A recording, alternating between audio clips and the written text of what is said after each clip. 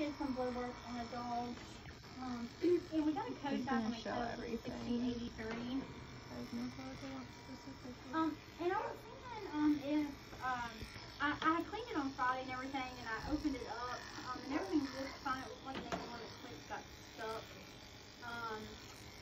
Nothing was in the catalyst part of it. And I'm not, and it ran everything else, but just like a few of the clips.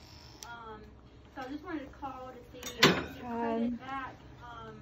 Like I said, I just ran a quality control and just cleaned it on Friday. Try to get all the hair all the way.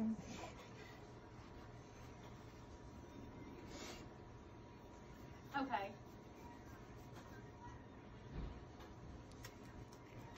It's been so quiet. Yeah, we were running a Kim 10 and Light 4 clip.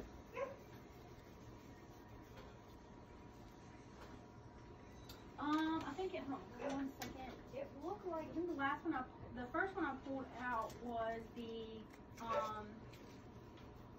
BUN, albumin, and glucose. Because we put you guys still want us to put the Light 4 clips in the chemistry clip, correct? Okay. Alrighty. So our catheter is already flush. It is a 20 gauge.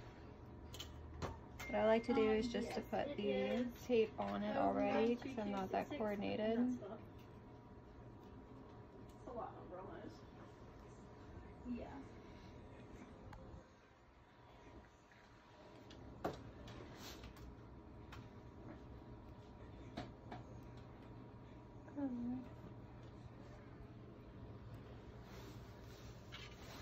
I have. Yeah. I have not. Blood pressure's good.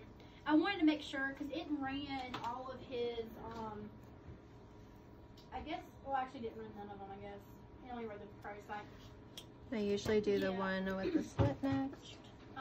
So yeah, I went ahead and pulled them out and then made sure there wasn't anything obvious wrong,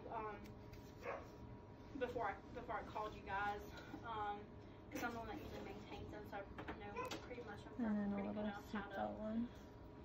check And the again, this seatbelt. is just a 20 gauge and the right cephalic vein of a dog. And there you go.